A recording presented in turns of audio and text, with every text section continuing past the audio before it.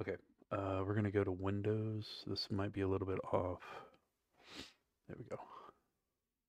Devices, add Bluetooth, and pretty sure we're gonna want to do everything else.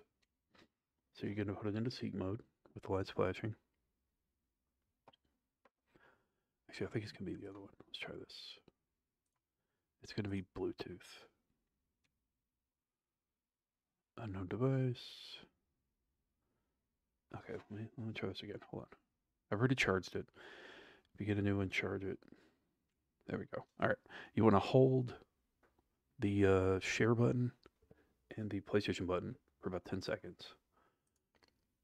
3 seconds, something like that. And then we're going to connect, and we're connected. Now, I'm going to be using Play PS Remote Play. So there's a key to that.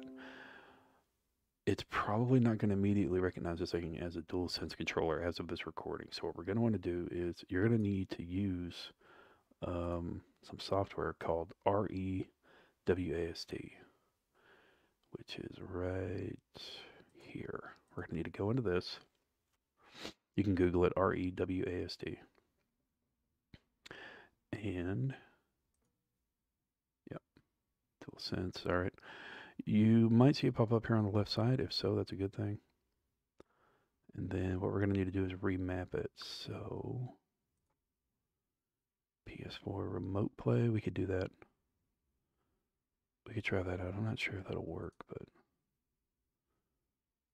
And then you're going to hit apply. I think this might have been a preset. There we go.